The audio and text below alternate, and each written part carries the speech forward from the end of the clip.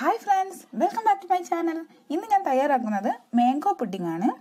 അപ്പോൾ ഇതിൻ്റെ പ്രത്യേകത എന്ന് പറഞ്ഞാൽ ജലാറ്റിനോ അല്ലെങ്കിൽ ചൈന ഗ്രാസോ ഒന്നും ഉപയോഗിക്കാണ്ട് നമ്മൾ സാധാരണ നമ്മൾ കിച്ചണിൽ ഉപയോഗിക്കുന്ന കുറച്ച് അവശ്യ സാധനങ്ങൾ കൊണ്ട് മാത്രം തയ്യാറാക്കുന്ന ഒരു പുഡിംഗ് ആണ്.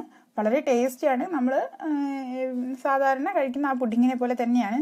ഈ ചൈന ഗ്രാസും ജലാറ്റിനും ഒക്കെ ചിലർക്ക് അലർജിക് റിയാക്ഷൻസ് ഉണ്ടാക്കും. ഈ ചൈന ഗ്രാസ് എന്ന് വെച്ചാൽ അത് ആൽഗയാണ്, റെഡ് ആൽഗയെന്ന് വേർതിരിച്ചെടുക്കുന്ന ഒരു കണ്ടന്റാണ്.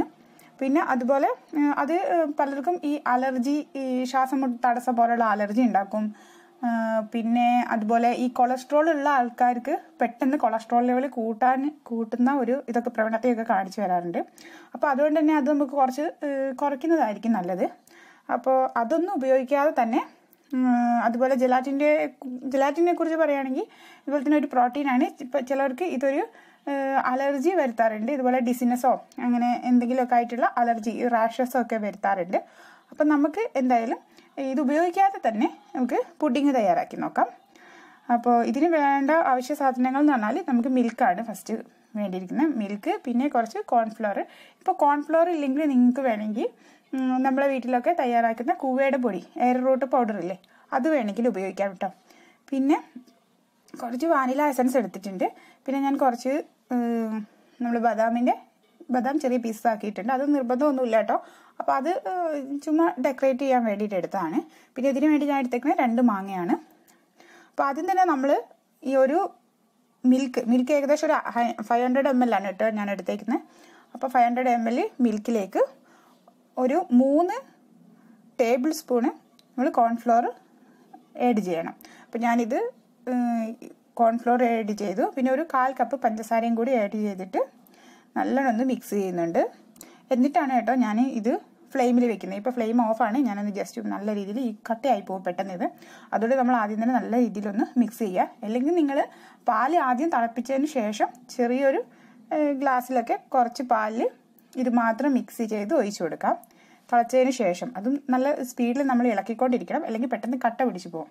ഇപ്പോൾ കോൺഫ്ലോർ ആണെങ്കിലും അല്ലെങ്കിൽ കുവയുടെ പൗഡർ ആണെങ്കിലും ഏതാണെങ്കിലും ഒരുപോലെയാണ്.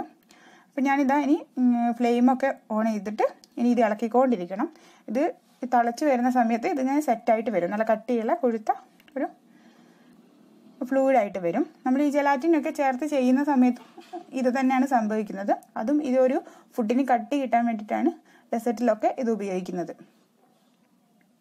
അപ്പോൾ നമുക്ക് വീട്ടിൽ നമുക്ക് തന്നെ ഭക്ഷണത്തിനായിട്ട് ഉപയോഗിക്കുമ്പോൾ ഏറ്റവും നല്ലത് നാച്ചുറലായിട്ട് ചെയ്യുന്നതായിരിക്കും.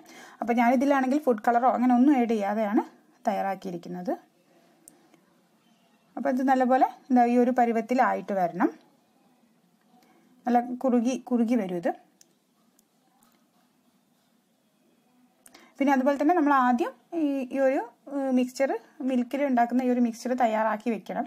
അപ്പോൾ മാംഗോ തയ്യാറാക്കുന്നത് കുറച്ച് കഴിഞ്ഞിട്ട് മതി. കാരണം ഇത് നമ്മളൊന്ന് ട്രേയിൽ ഒഴിച്ചിട്ട് ഒന്ന് സെറ്റാകാൻ വെക്കും.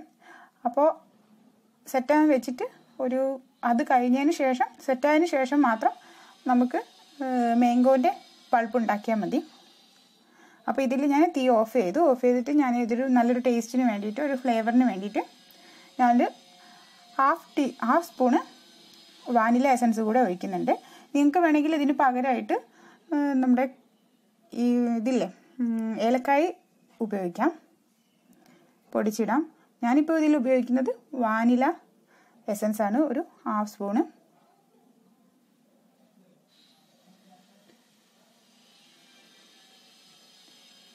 എന്നിട്ട് നല്ല രീതിയിൽ ഇളക്കിയിട്ട് ജസ്റ്റ് ഒന്ന് തണുക്കാൻ വെക്കണം. അധികം വേണ്ട, ഒരു ഇളം ചൂടാവുന്നവരെ നമുക്കൊന്ന് ഇതൊന്ന് മാറ്റി വയ്ക്കാം.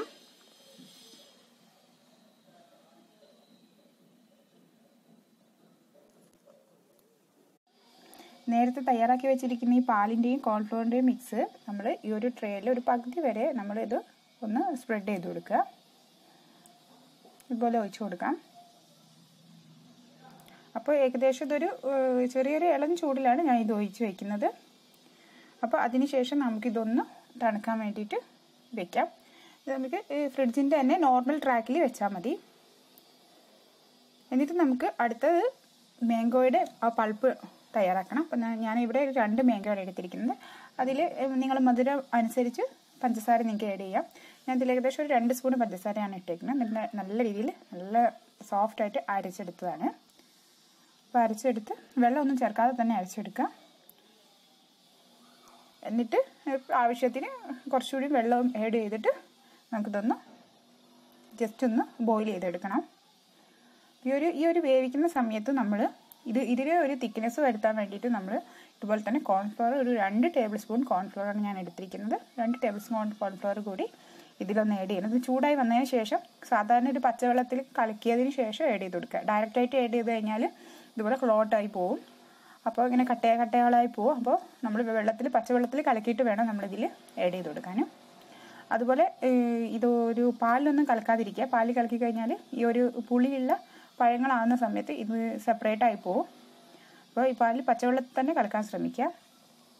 എന്നിട്ട് ആഡ് ചെയ്ത് കൊടുക്കുക. ഇതുപോലെ നല്ല രീതിയിൽ ഒന്ന് ചെറുതായിട്ടൊന്ന് തിളച്ച് വരും. ആ ഒരു ടൈം വരെ നമ്മളൊന്ന് വേവിക്കുക. അപ്പം തന്നെ നമുക്കിത് മനസ്സിലാവും ഇതിൻ്റെ ഒരു കൺസിസ്റ്റൻസി ഏകദേശം ഒരു തിക്നെസ് വന്നിട്ടുണ്ടാവും. ഇതുപോലെ അപ്പോൾ അതിൻ്റെ ആ ഒരു തിക്നെസ് വരാൻ വേണ്ടിയിട്ട് കുറച്ചൊന്ന് സെറ്റായി കിട്ടാൻ വേണ്ടിയിട്ട് തന്നെയാണ് നമ്മളിതിൽ കോൺഫ്ലവർ ഉപയോഗിക്കുന്നത്. പിന്നെ പ്രത്യേകിച്ച് വേറെ ഒന്നും ചേർക്കേണ്ട ആവശ്യമില്ല. അപ്പോൾ ഇത്രയേ ഉള്ളൂ. ഇത് നമ്മളൊന്ന് ജസ്റ്റ് ഒന്ന് തണുക്കാൻ വെക്കുക. തണുക്കാൻ വെച്ച ശേഷം അന്നപ്പോഴേക്കും നമ്മൾ ഇത് നോർമൽ ട്രാക്കിൽ വെച്ചിരിക്കുന്ന ഈ ഒരു പാല് നമ്മൾ ആദ്യം ഒഴിച്ച് വെച്ചിരിക്കുന്ന ട്രേ എടുത്തിട്ട് അതിൽ നമ്മൾ ഇതുകൂടെ ഒന്ന് ഒഴിച്ചു കൊടുക്കുക.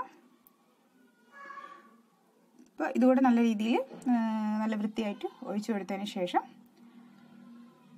നമുക്കിതൊന്ന് ലെവൽ ചെയ്തെടുക്കണം. സ്പൂൺ കൊണ്ടോ അല്ലെങ്കിൽ എന്തെങ്കിലും ബ്രഷ് വെച്ചിട്ടോ ഒക്കെ നല്ല രീതിയിലൊന്ന് ലെവൽ ചെയ്തെടുക്കാം.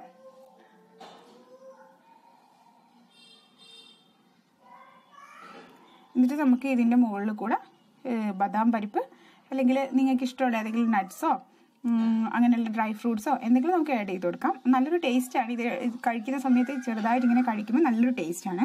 അപ്പോൾ അതിന് വേണ്ടിയിട്ടാണ് കേട്ടോ അത് ആഡ് ചെയ്ത് കൊടുക്കുന്നത്. അതൊക്കെ നിങ്ങളുടെ ഇഷ്ടം പോലെ ചെയ്യാവുന്നതാണ്. ഇതുപോലെ നല്ല ഒന്ന് ലെവലാക്കി കൊടുക്കുക.